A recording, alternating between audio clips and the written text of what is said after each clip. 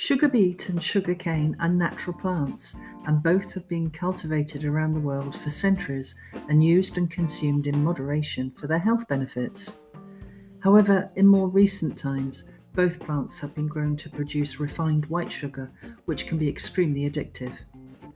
Consuming refined sugar on a daily basis in our diet has been proven to cause weight gain, high blood pressure, diabetes, high cholesterol, and a host of other diseases relating to an early end of life.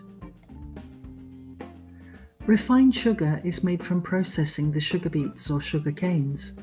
Our bodies don't need refined sugar to function, but trying to avoid refined processed sugar in our diet is a challenge, since it can be found in almost all manufactured food products in order to improve the taste.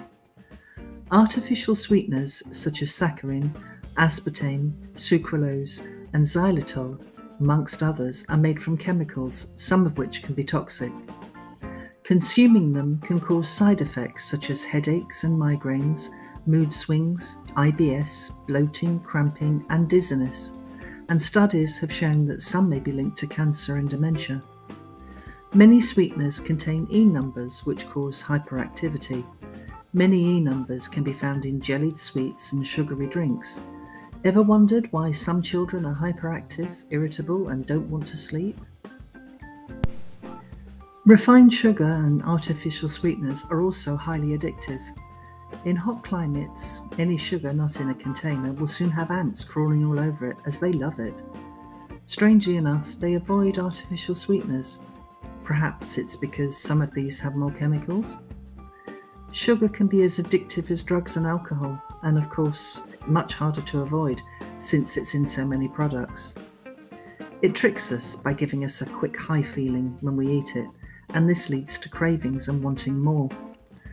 The worst culprits are those that lead us to believe they're good for us, such as energy drinks, fruit juices, and cereals. If you're in any doubt about any product, have a look at the back of the packet or tin and check the sugar content.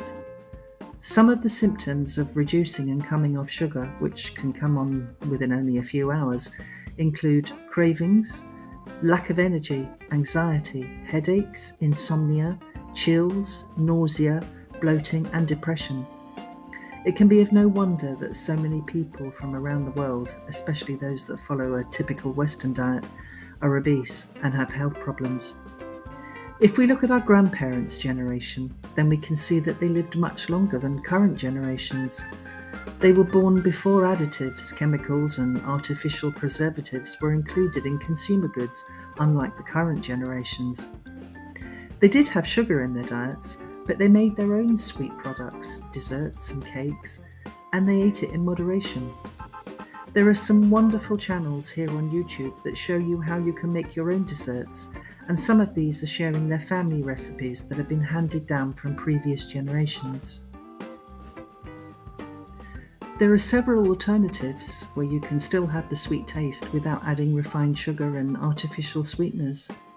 Raw honey is very sweet and a great alternative, as are coconut oil, maple syrup, and stevia, but make sure they are raw. If you have a problem with sugar addiction and overeating, then please see the links below, as help will be available in your area and country. Love, light, and healing to all.